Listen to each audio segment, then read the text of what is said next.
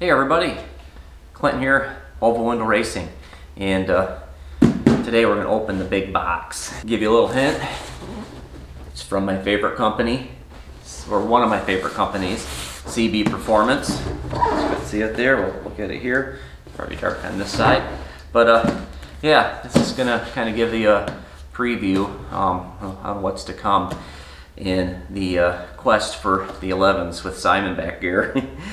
You know, I haven't had much of a chance, but right now I think my best ET is 1212 at roughly 114 mile an hour, and pretty close to the mile an hour I need, but it's getting going and getting a little bit more mile an hour.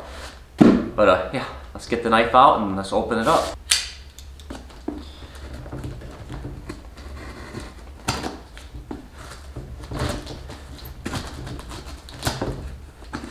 Either using really good tape or someone needs to sharpen this knife. It looks like it's packaged well. Lots of tape. I would expect them to have a bigger sticker. And like all things that come from California, there's a possibility of cancer.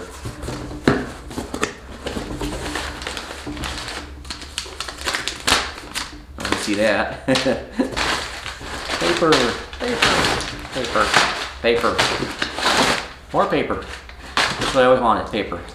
Oh, there we go. Here's one of them. Voila.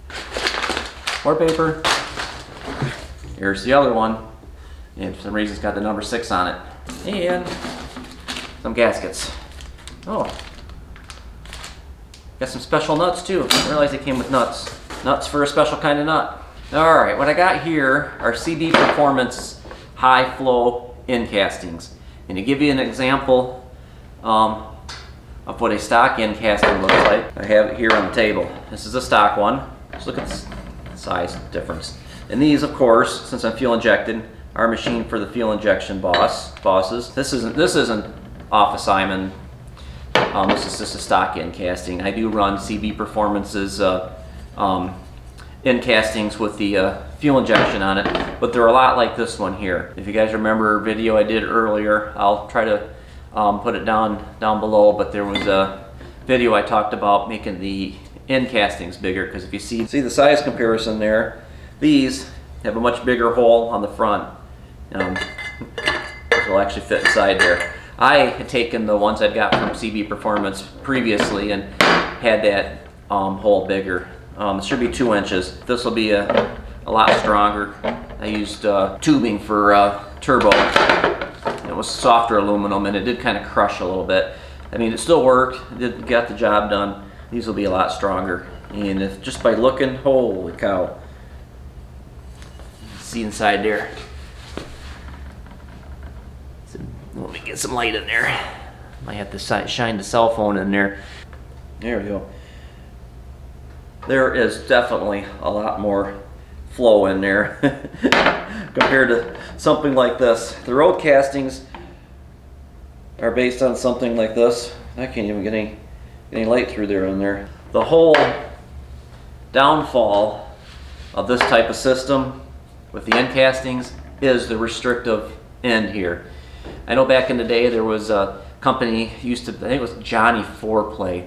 They used to make a 4-barrel intake that worked with these end castings, but they really didn't take off because this is like a big choke. There was another company, there might have been 2 other companies that made a high flow end casting like this, and they were really hard to find. And then, you know, that was before the whole fuel injection thing, so you couldn't really find any with the fuel injector bongs. At least I've never seen any. I mean, if you know of some, please make a comment down below. Let everybody else know. But the other good thing about these is they're based on their big beefy style manifolds, and there is a lot of room for porting here as of something like this.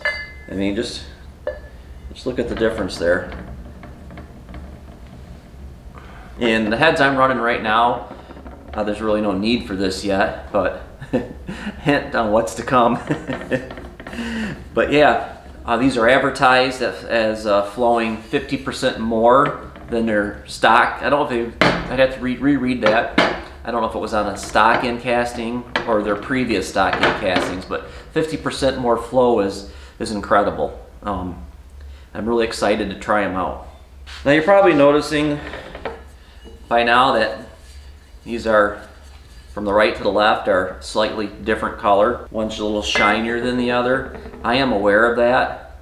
Mark over at CB informed me on that. I actually got a little bit of a discount because of the imperfection. He said you could either sandblast them both to make a match or powder coat them both to make a match. I do like the big CB emblem on the front. That is cool. But yeah, otherwise, if I wanted to wait, I could have got a matching set, but they are behind. I don't even know if they've got the castings yet. I know they were having trouble with their castings for their heads. So I do have a set. I'll break the news. I do have a set of heads on order through them, and I won't tell you which ones yet.